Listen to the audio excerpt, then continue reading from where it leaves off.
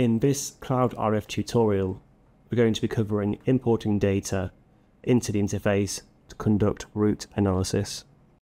This feature allows you to plan your network to cover a specific route. In this example, I'm going to be using the London Marathon route.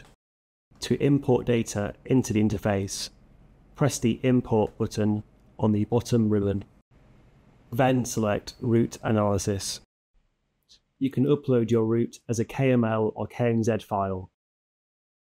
Once your file is valid, press OK to upload it into CloudRF. Once uploaded, the map will zoom in to the route's location.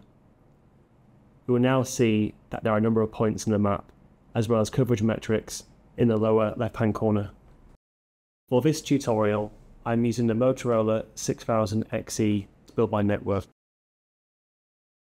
To see the radio's coverage at its current location, press the Start Calculation button on the left-hand side. I can now see the coverage of this radio measured in received decibels. We can also see that the coverage metrics table has also been updated, with 16 out of 1,244 points having coverage, about 1% of the route. We can now start to add additional radios into our network to provide increased coverage. As we add more radios to our network, the total number of points covered in the coverage metrics is also accruing. To export a report, press the Download button in the Coverage Metrics table.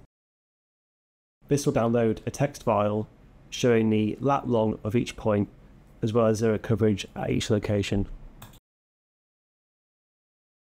If you want more information about route analysis, please see our documentation in the description below.